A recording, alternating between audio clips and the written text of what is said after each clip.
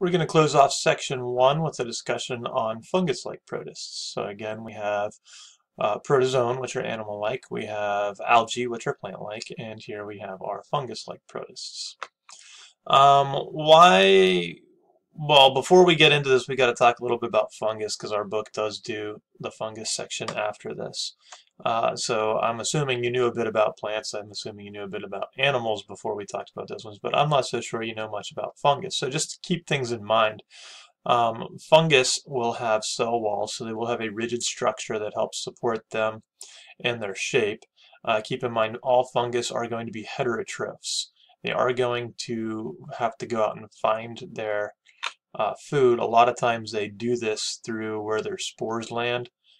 Basically, when they reproduce, they shoot a bunch of spores in the air, and each spore will land somewhere, hoping that it is a suitable place where it can start growing into and absorbing and breaking it down. So keep in mind, they are heterotrophs. They do not make their own food.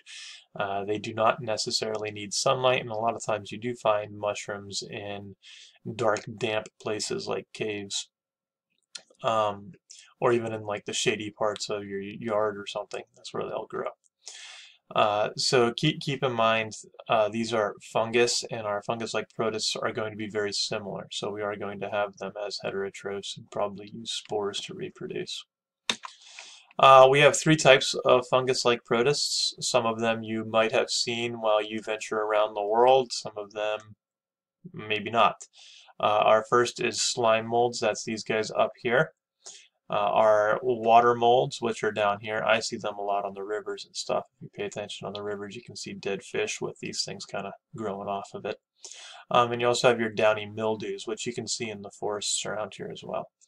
I don't see many slime molds, but that's not to say they're not out there. So starting off as slime molds do kind of like ooze along the floor, meaning they can actually move, unlike other fungus.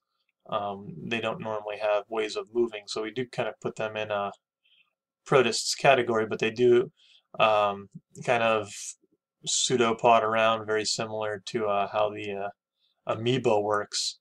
But it is going to be either unicellular or multicellular. They do come in both.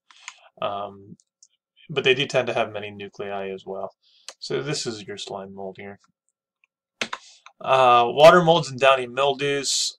Not much else to say about them except these are like your decomposing protists. Again, they are going to live in moist areas as well. These are your water moles over here. These tiny thread-like things growing off of it. Your downy mildew is up here. The Irish don't like them because this downy mildew fungus-like protist, this is actually what caused the potato famine back in Ireland back in the day.